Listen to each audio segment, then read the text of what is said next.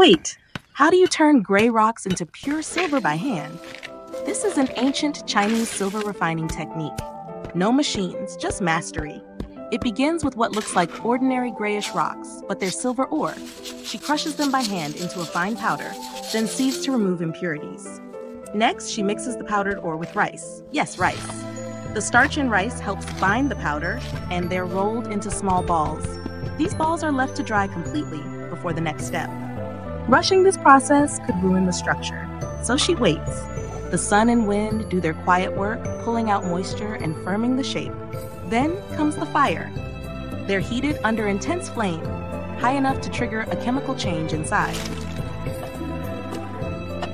As the temperature rises, the rice inside begins to burn away, turning to carbon, creating microchannels that help release gases and separate metals. The ore reacts, breaking down, and silver begins to separate from the impurities hidden within.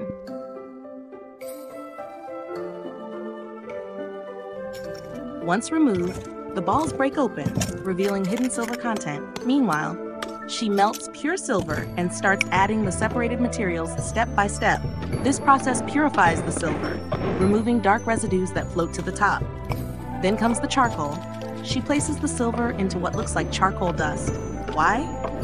Charcoal draws out remaining impurities and stabilizes the metal without a direct flame. The final step is water quenching. She cools it slowly, and after hours, silver emerges, bright, clean, and ready for shaping. What you just saw is hundreds of years of traditional metallurgy. No shortcuts, no factories, just patience, precision, and tradition. Like the old masters, she turns earth into treasure, one step at a time. If you're fascinated by ancient craftsmanship, drop a like and follow for more rare techniques like this.